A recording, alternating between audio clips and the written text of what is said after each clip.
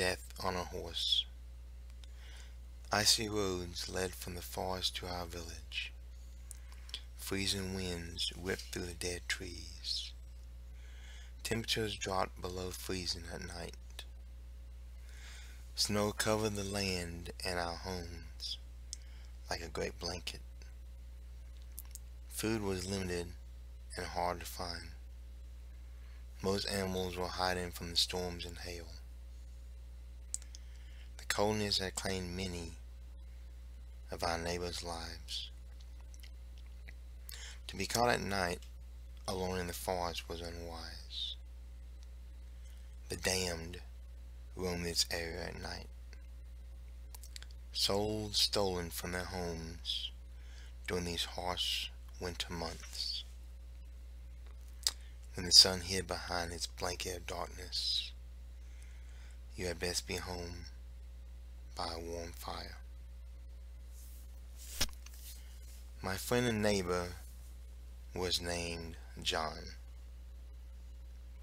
We would go hunting, and he would spend time over my home, as he was a widower, having lost his wife and son to the cold winter years before.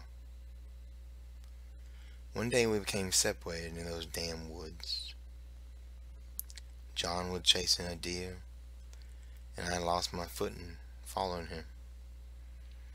I slid to the bottom of a hill. When I climbed back up, he was gone. I searched late for him, but the forest grew dark quickly. I had to abandon my search until daylight. I never realized I would never see my friend again. John wandered through the forest after losing a large doe. He did not realize how far he had wandered into those woods. He knew the sun was setting, and a cold night would be hard to survive. Finding a small cave enough to hide in until the sun would rise again. Bundled next to a fire, he slept. John was awakened by a noise outside the cave. The smell of rotten meat lingered around the cavern. The snow had stopped falling, and noise came from those woods. Something heavy was crushing ice and mud as I walked. The sound echoed through the silent forest as it crept closer. With his back to the wall and his rifle drawn, he waited. Then the smell and footsteps came closer. Moments later, the noise had stopped, and all was silent once again. Thinking the threat had gone, John looked out into the night.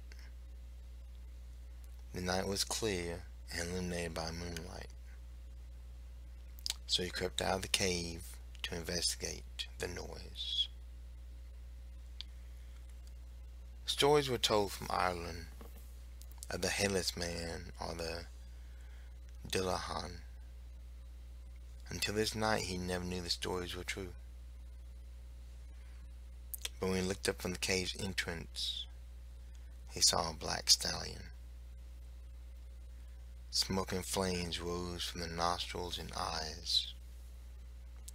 The rider was headless, except for the wicked thing on his lap.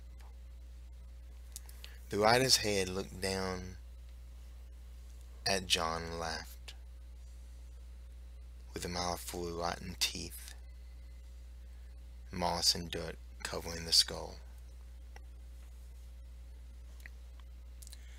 John ran hard and fast for his village. He could hear the galloping of the stallion behind him. Heat from the flames almost burned him, as the horseman was just behind him now. A bony whip slashed into his legs, the spine of some unfortunate victim, grabbed John and threw him high into the air.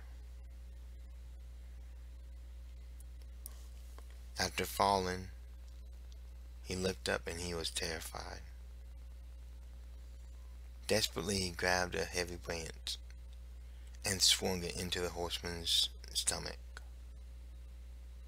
Then John ran straight toward the covered bridge. Supposedly, running water was a deterrent for undead spirits. The creature made an unearthly scream. Within seconds, the whip had ensnared John, lifting him high.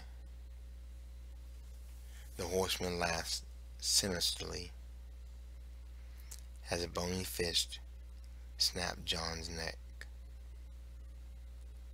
The night of screams was over, and only silence remained. Shattered and broken, John's favorite axe was found at the edge of our village.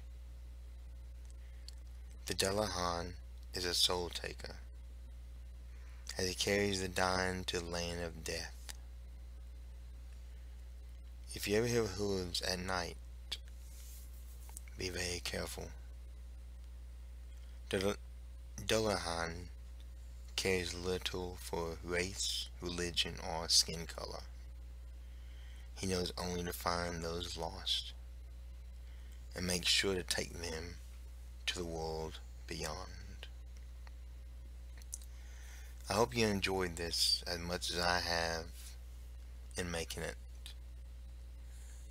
The legend of Sleepy Hollow has always been a favorite of mine, but in London is based on the Dulahan was just awesome. Leave your likes, comments, and please click the notification bell for more. I post every Saturday, so feel free to check out my other videos.